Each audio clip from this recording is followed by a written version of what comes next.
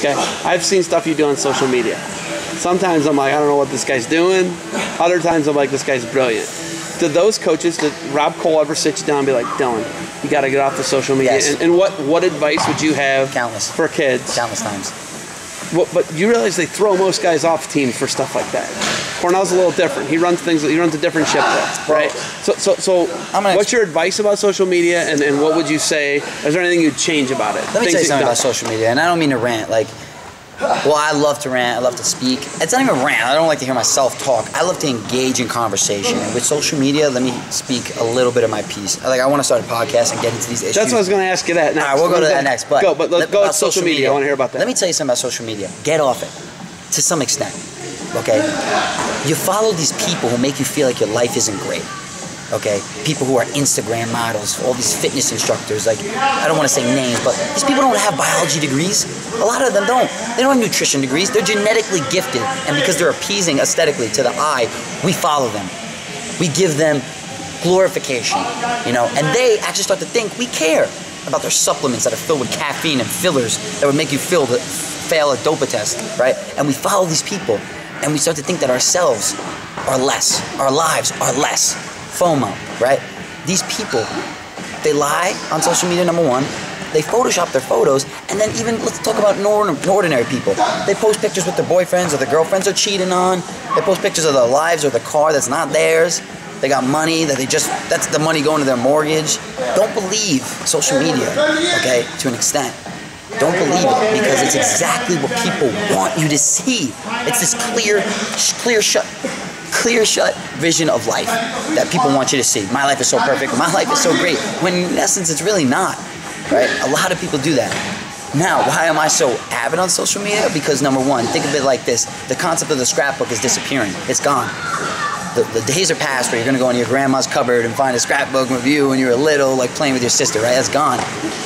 Instagram, treat it like the new scrapbook. Document your life before it's too late, right? Life is precious. It's the new scrapbook. We're getting rid of them. Now it's on Instagram. One day you'll be 90. We'll be a generation. And it'll be so weird to interact with your grandkids. Be like, look at my Instagram. And you can literally go back to the end or the beginning or whatever it was. You could show them important points in your life and what it meant to you with a caption. That's even deeper. Your grandparents' photos rarely had captions. They explain it to you. It's different. My social media, yes, I'm an idiot. But yes, I'm also deep. I like to fool around. I like to have fun. But I also like to ask you about aliens or something crazy. I feel like that's a gift. I have a gift, and I'm not being cocky, this is what people have told me. I have a gift to paint a picture, connect with people, get in touch with their emotions, speak for them, and live a life that they want to be a part of, they want to get used to. How are you in an Ivy League school, yet you do all this crazy stuff? You're hanging out with, crazy amount, hanging out with girls, you're driving this crazy car, you don't have a license, allegedly. You're doing all this cool stuff, you got Yeezys on in every Snapchat, you're making funny videos. What is it about you? What is it? And I just be me. They say, what is the people's champ? The people's champ is everything the people can't be. So a lot of people are in a job, they're in a school, they feel like they can't curse. They feel like they got to talk about God all the time, even though they're not that religious or don't believe in it that much, because they feel like it's the right thing to do. They feel like they can't be themselves. I'm at a point where I have a distinct gift. I'm a ghetto boy. I'm going to say that. Shout out to Chico. Shout out to Mark Braganana. Shout out to L40, Jacob Pinsky, Chris Horvath, Brett, all my boys. Back home, JT Forkin. He'll be at Syracuse next year. He's another L40 athlete. These boys raised me. I didn't live on the street, but I learned lessons on the street.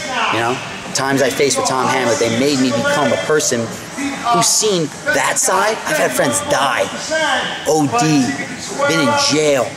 And then I see people who are worth billions of dollars at Cornell, and everything in between. I meet people.